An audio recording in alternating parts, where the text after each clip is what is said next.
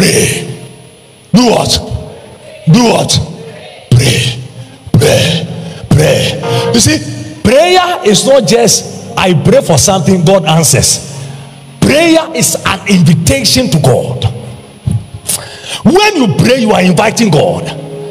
When you pray, you are getting God involved. The more a person begins to pray, the more the person becomes small and God becomes big. So now when you are looking for what the person can do, you cannot find. But what you can find in the person's life is what God can do. So the abilities the person is operating by is not his own ability.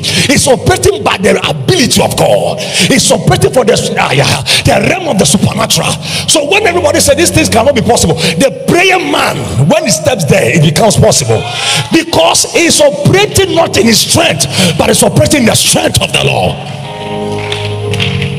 The more you pray, the more the fire of God is released, the more the strength of God is released, the more of the power of God is released. So when you saw Jesus praying, Jesus praying, not that he does not know what he was doing, he knew what he was doing, because he knows as a man, he will need God to survive. As a man, if he can do beyond what men can do, then he has to open himself up for God to fill him, so he can operate in the dimension of God and the realm of God. Because why? He was created in the image and the likeness of God. So for him to flow in that dimension, he have to give that humanity and that connect to the flesh. He have to drop it for heaven to invade the earth.